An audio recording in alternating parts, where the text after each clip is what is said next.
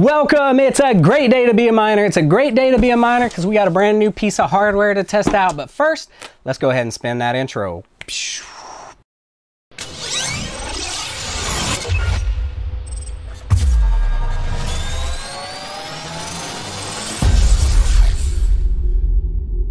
All right, we're back. So this is an RTX 4060 Ti. It's a Gigabyte Eagle Edition, and it is picked up from the Amazon warehouse. I've never before bought a GPU from the Amazon warehouse, and that's usually your returned or your used GPUs. And as you can see, this one didn't come with the actual sleeve box that the Gigabyte usually come with, just the interior box, which is fine since it was probably cheaper that way. This one cost me $330, so pretty heck of a good deal for a 4060 Ti, and I blame Mr. Krootman for going this route since he recently bought a whole bunch of them off of the warehouse this way. And yeah, so now I've bought a couple and we're gonna test this thing out and we're gonna see how it works. We're gonna put it on the test bench. We're gonna stress test it. We're gonna make sure that it is legit and that it works, because if it doesn't, then I'm gonna have to send it back, and there's probably a pretty limited window whenever you buy something through the Amazon warehouse. So we definitely want to get this thing set up. We want to test it. We want to make sure that it displays properly and that it mines well, and of course, and so yeah. But before we do that, let's cut to our sponsor. You know quantum computers, you know blockchain, but do you know both together? Dynex was the first platform to create a neuromorphic supercomputing blockchain-based algorithm which solves real-world problems. And the best part? Anyone can post a job, whether a company from the Global 2000, a machine learning job, or fintech and pharmaceutical. And if you don't want to program it yourself, get an expert directly at the marketplace. Run the job and be impressed by the fast result. So first, let's go ahead and unbox this thing. You know what time it is. RGB knife. Engage. All right, so let's open this thing up, and as you can see, the sleeve is gone that has the nice Gigabyte Eagle, pretty similar to the ones above me there from the 3060 series, 3060 Ti series. So yeah, it's the Eagle 3-fan edition, and there's our box. It's the original Gigabyte box. We'll open it up.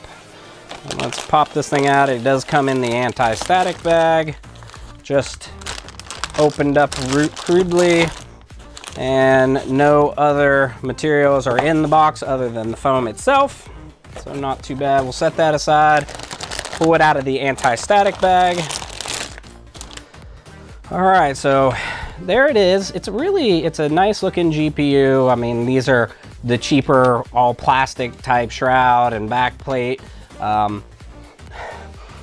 Passes the smell test. It doesn't smell burnt, and it also doesn't smell like cigarette smoke or something nasty like that. Visually, it looks impeccable. There aren't any scratches on this thing. I was just about to say that there are none of the included caps, but one just randomly fell off of the side where it had slid up in there, so that's nice. So one of the protective caps comes with it, the rest are not. That's an HDMI cap. This thing has 2 HDMI ports and 2 DisplayPort outs. It's the Gigabyte Eagle OC RTX 4060 Ti. It is quite a nice card. Let's do a nice close-up look at this thing, and then we'll proceed with our testing.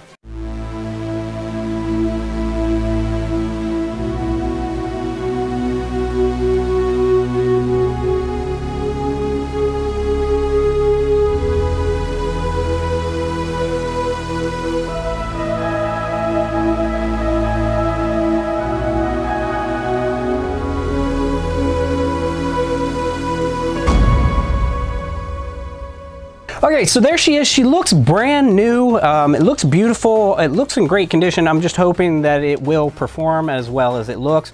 Most of the time people are sending these back because they're wanting a bigger, better, stronger GPU. Maybe they decided that the 4060 Ti didn't have enough power.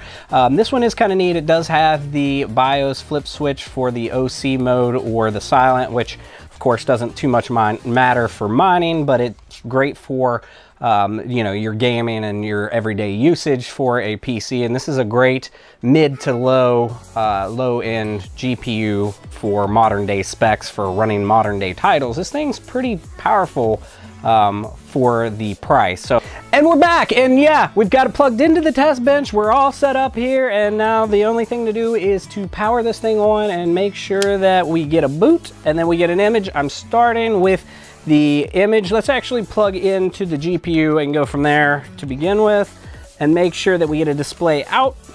And then once we confirm that the GPU is giving the display out, then we'll run the test on the GPU specifically, and then we'll stress test it, and we'll check the memory and make sure that everything is functioning as it should. And then if everything, all the boxes are checked and all the I's are crossed and the T's are dotted, then we'll go ahead and we'll get this thing mining and make sure that it runs nice and stable and is nice and efficient, and make sure that the fans all spin and that there's no heating issues.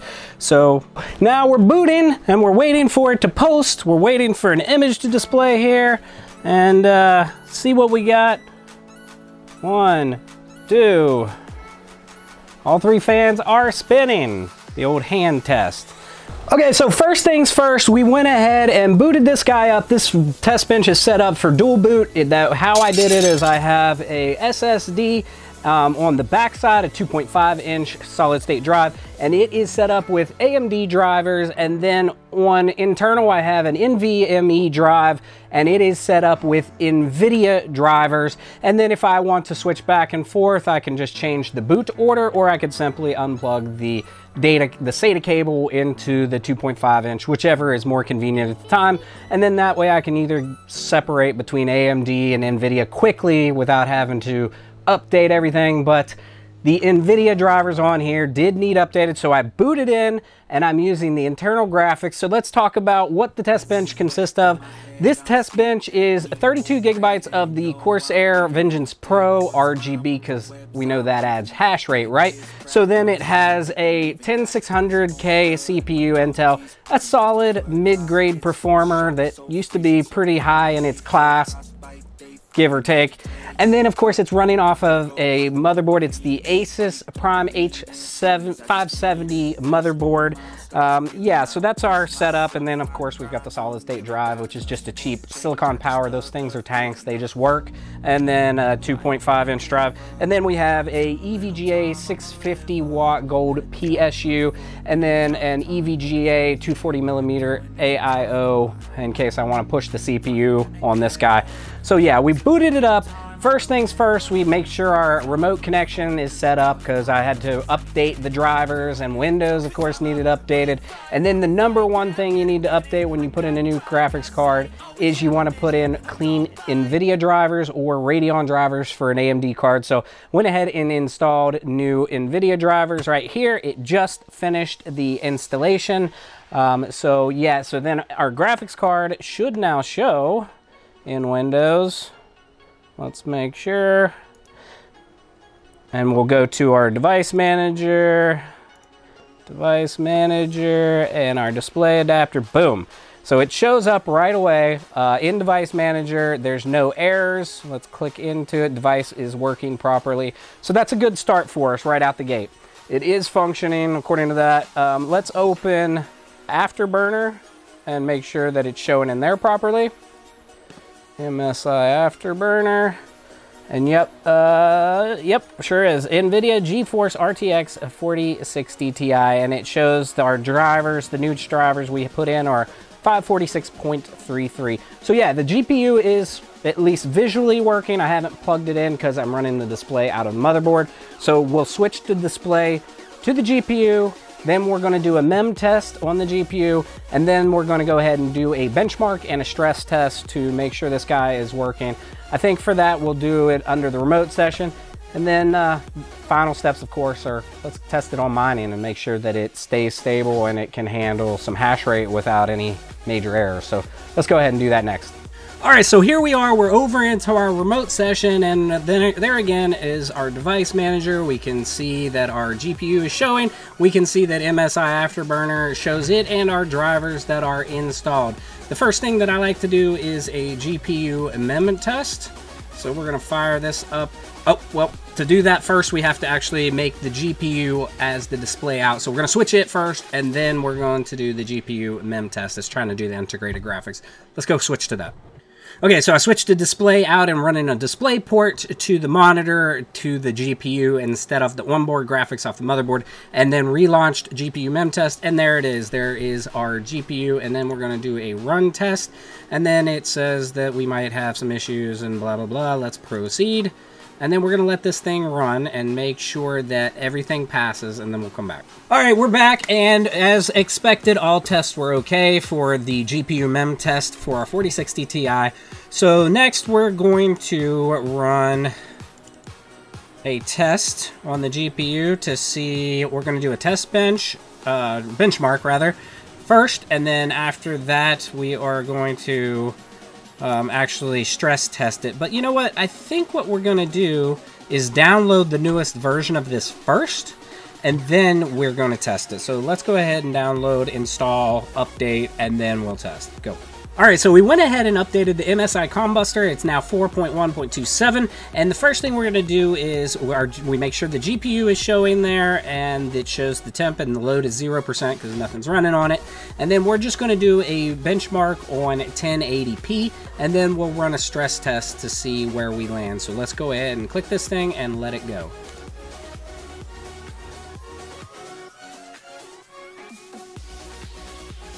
Time lapse.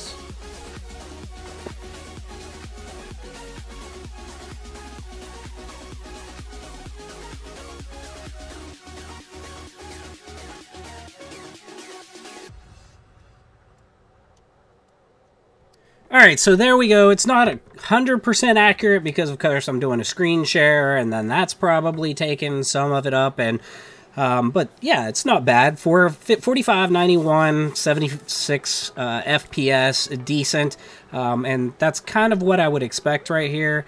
And so yeah, we did pretty good on this basic test, and then we're going to do a stress test, and then of course we'll do our mining test. Let's go ahead and do the stress test and get it running. It shows right there too. We're up to 66C, which is pretty warm but not incredibly hot.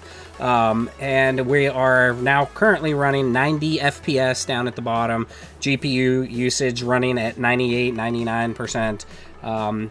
Yeah, we should go get the actual wattage that it's using too, since it's plugged into the Drock meter on the wall. So let's go get a wattage. Alright, so we were running 233 watts at the wall, and the GPU itself was running about 198 watts. System is only a 35 watt. Now that's not completely accurate either. I would have to actually use a separate module to hook to the GPU to get the most accurate, but it's kind of accurate. So we're just trying to get a ballpark and make sure this thing is working perfectly, and then we will get it mining. So the next part, we'll go ahead and run our stress test here. And then we're just going to let it go for a little while. And then we're going to make sure that we don't get any errors or any artifacts or anything like that. And make sure that our temperatures don't spike too crazy. Of course, MSI Afterburner will help our temperatures if we were just going to keep it running on gaming. But we're just going to let the software itself dictate the temperatures and see how the fans ramp up and make sure they ramp up properly. So let's let this just run for a little while and then we'll come back. So yeah, I think we're going to go ahead and call it right there. It has been running for a little while. It's staying around 73 to 74 C, which is pretty toasty, running about 75 to 76 FPS and staying about 235 watts at the wall. So everything seems to be working really well with this one.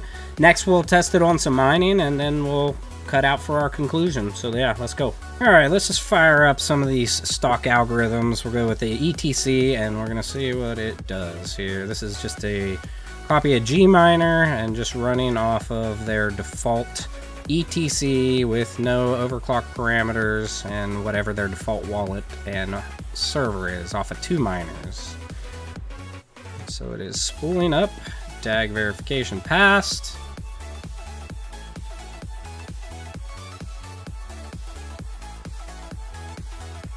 And as a note, I did select my user-defined fan speed, which I should have a custom curve. Yep, right there is my custom curve, which saying that below 30 it's off, and then once it gets to 32 it starts at 50%, and then it ramps depending on the temperature.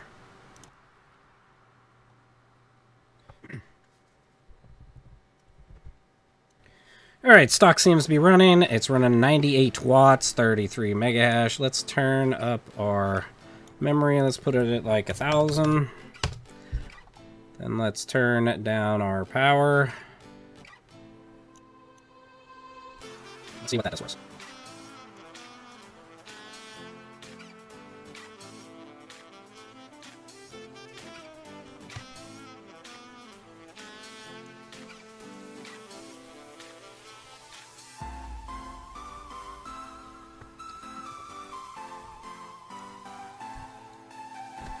Well, there you have it. I picked this guy up for $320. I misspoke earlier. It was $319.99 from Amazon Warehouse. It was listed as in good condition, and I'm assuming that has to do with it missing the manual and the main part of the box, and it was just the shell of the box. Again, this is my first ever time purchasing from Amazon Warehouse. I want to thank Krootman.